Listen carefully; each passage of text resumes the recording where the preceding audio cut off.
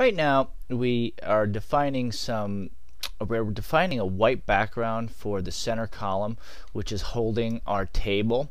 And if you're going to keep that going, you may want to align the table so it's closer to the distance from the header as the other two columns.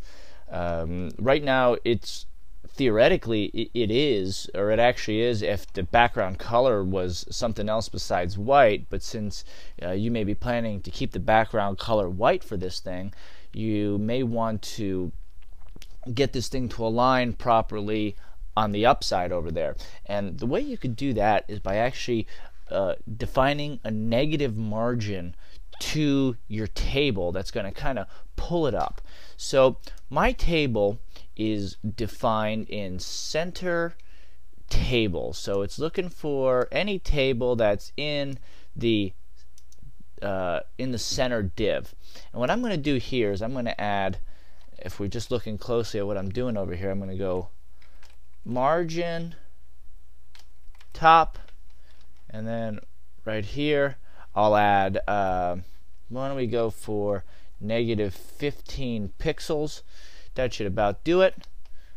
Let's see, and I'll save this, and let's see how far this. Oh, look at that. I think that's pretty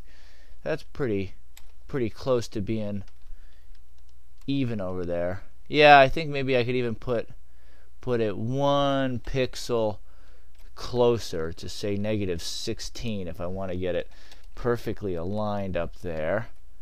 And of course it's just perfectly aligned in Internet Explorer. It almost looks a little too close now.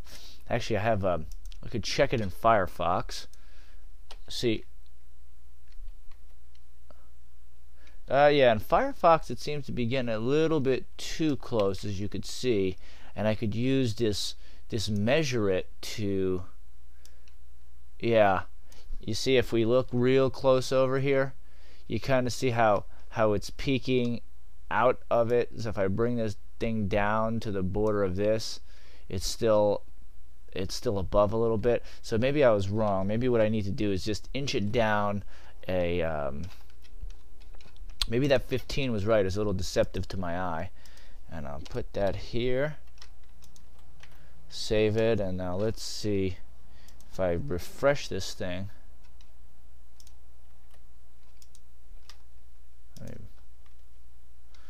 Yeah, that looks to be a bit closer to where it needs to be. Let me try this again. Hopefully this motion of my screencast isn't making you sick. Yeah, that seems to be right on the money. So it seems like if you want to inch it perfectly over there, what you would do is just add some -15 margin to the top, and of course let's not forget Safari and see how it's lining up in Safari at this point. Yeah, it looks pretty consistent. It definitely looks pretty consistent.